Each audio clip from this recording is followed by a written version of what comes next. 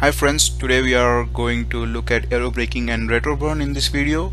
These two terms are commonly found in the literature, and what do they mean? Well, they are ways to slow down a spacecraft.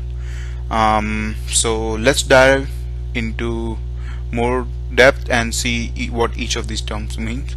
So retroburn, let's consider case 1. Case 1 would be when you are orbiting around Earth in a circular or a elliptical orbit, and the dots I have marked are the spacecraft, and let's consider this as your direction of motion in the orbit around the Earth. When you're moving with some velocity, if you want to slow down, how do you slow down? Some people say that just do the opposite of what you did to speed the spacecraft up. In a sense, they mean that use thrust to slow the spacecraft down, and that might be surprising for some of you, that how can we use thrust to slow a spacecraft down?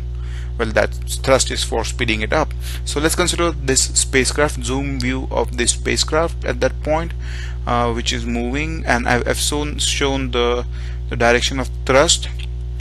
So to speed up, the spacecraft has to fire thrusters, and if the direction of motion and the direction of thrust is same, the spacecraft will speed up.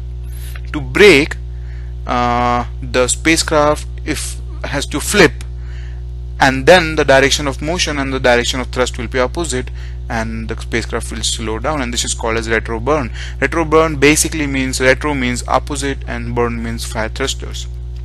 So let's consider this case where there is a spacecraft and this is the direction of motion, this is the direction of thrust. So in this case, what will happen? The spacecraft will speed up. Again, consider the spacecraft with direction of motion towards right and thrust towards left, and in this case the spacecraft will slow down.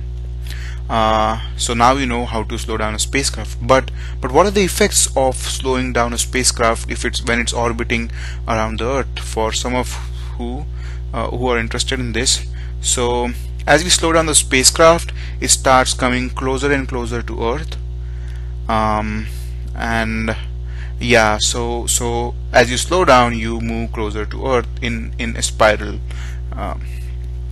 Now let's look at case 2 for the retroburn.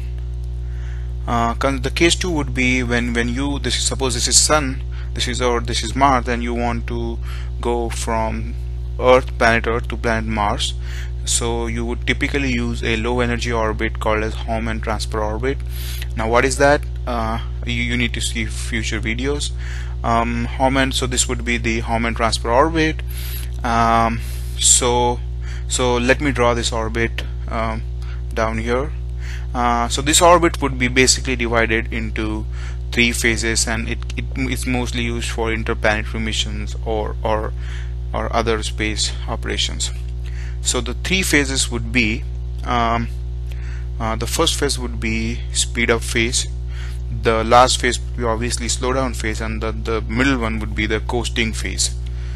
So suppose you're going from Earth to Mars, this is your spacecraft and that's your direction of motion, and you apply thrust in the same direction, you speed up. Now you enter the coasting phase, and now in the coasting phase, the spacecraft just keeps moving in the direction of motion, and you just keep your thrusters off. But during retroburn, you need to do a flip of your spacecraft. You need to flip it 180 degrees for the slowdown phase, and keep your thrusters off, the main thrusters off. And in the slowdown phase, the direction of motion is towards right, and you fire your thrusters to a left, so the spacecraft will slow down as it reaches Mars, and that will help it to capture itself in the orbit of Mars. And as you can see, the most of the phase during our orbit is the coasting phase. So how do you flip a spacecraft 180 degrees? Now you need to do more research on that. Now let's look at the other term, aerobraking. Well, let's consider this scenario now that we are already in the orbit of Mars, and we want to land on Mars. So what do we do? Well, we could do a retroburn and start coming closer to Mars, and so that is your spacecraft, and we are moving in that direction, the arrow as the direction marked by the arrow, and you do a retroburn and you come closer to Mars and you want to land at that site. So let's zoom in, let's see what happens there. And one point to note is, as you go closer to Mars during a retroburn, your velocity goes on increasing. That is because of the simple relation m by r square. So as your r distance from the center of Mars decreases, that force increases, and you're basically accelerated towards Mars, and your velocity will go on increasing. So how do you slow down then? Well, the answer is to use the Martian atmosphere, and that is the basic concept of aerobraking. You use the atmosphere or outer gaseous layer of any planet to slow yourself down. So let's zoom out at the landing site and let's see what happens. So this is, suppose this is the Mars surface, and the Curiosity is saying hi to us, and you want to land your spacecraft now on the Mars surface, and you are coming closer and closer to Mars, but you have very high velocity, and if you come with that same velocity, you will probably crash on Mars. So what you do is basically you get help from the Martian atmosphere. You orient yourself in such a way that the drag upon you due to a Martian atmosphere is maximum.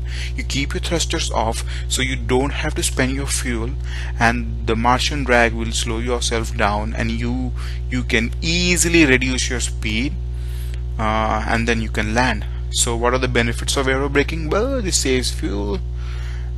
Secondly, yeah, and very important point, one very important point is you need heat shields, because if you are entering atmosphere and using it, basically your spacecraft might heat up, so you need to have some heat shield, and then the weight would increase, then the costs would go up.